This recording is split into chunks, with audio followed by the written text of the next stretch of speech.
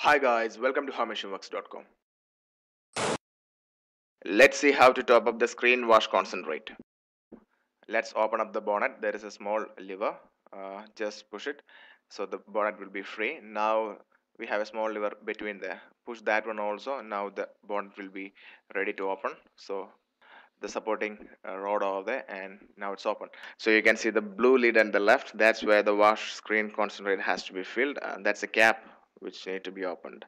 So the wash screen concentrate that we have is a Maruti Suzuki made. It's almost 50 ml, which need to be mixed with 1 liter of water so that it can be filled in.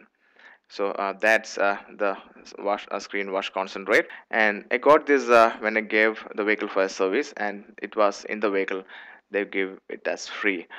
So now let's start mixing it with water.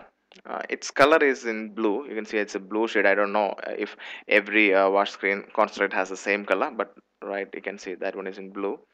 It's almost 1 liter of water there in the bucket, so I'm mixing it out there, and then it need to be poured into the vehicle jacket where it has to be filled in. So I'm just mixing it, right?